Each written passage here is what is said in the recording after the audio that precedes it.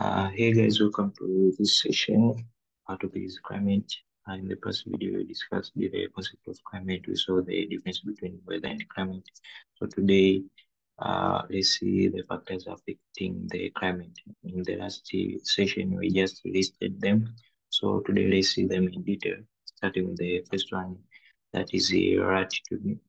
Now, latitude, this factor simply affects the temperature and the rainfall of the region.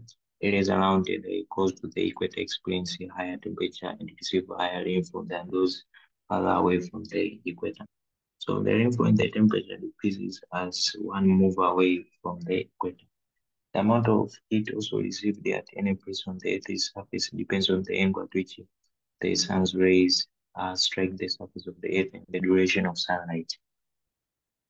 Now, simply also as at the equator, the sun rays fall on the Earth's surface at almost light angle throughout the year, but the angle at which the sun rays strike the Earth's surface decrease as the one moves toward the poles.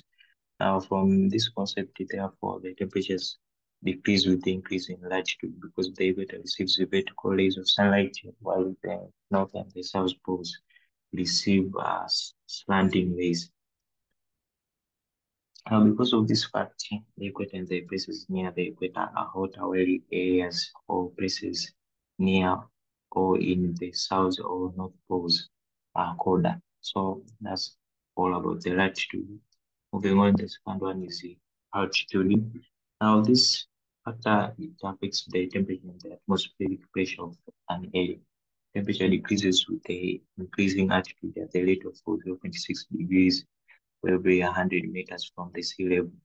Therefore, at lower altitude areas, they will be warmer than higher altitude areas.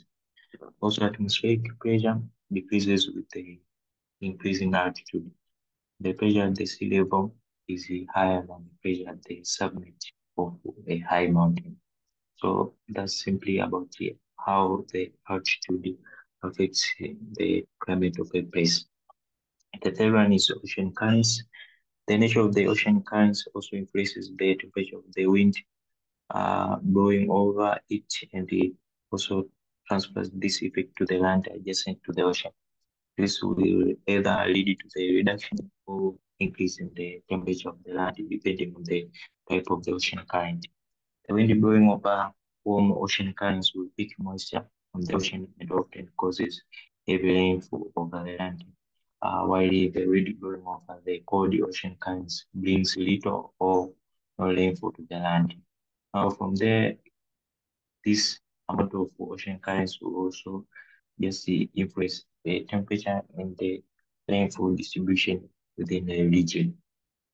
The fourth one is the distance from the sea. This simply affects the temperature and the rainfall. Places located near the sea experience high temperature and receive high rainfall than those located further away.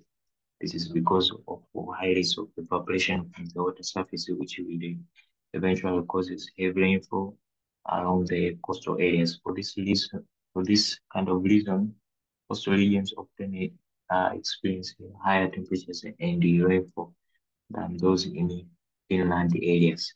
So also this distance from the sea will also show and influence the amount of temperature and rainfall that can occur within a region. The first one is aspect. Now this term refers to the direction in which a slope faces. Now this also it influences the temperature and the rainfall. For example, the south facing slopes in the northern hemisphere are always warmer than those of the north facing slopes. Also, the windward side of the mountain receives heavier rainfall than the leeward side. Windward side, the place that is facing the moist wind, while the leeward side is the side of the mountain that has dry wind. So from there, we also show the distribution of rainfall. So basically, guys, we've discussed the five factors affecting the climate. We'll see other five factors that affect the climate in our next session. Thank you.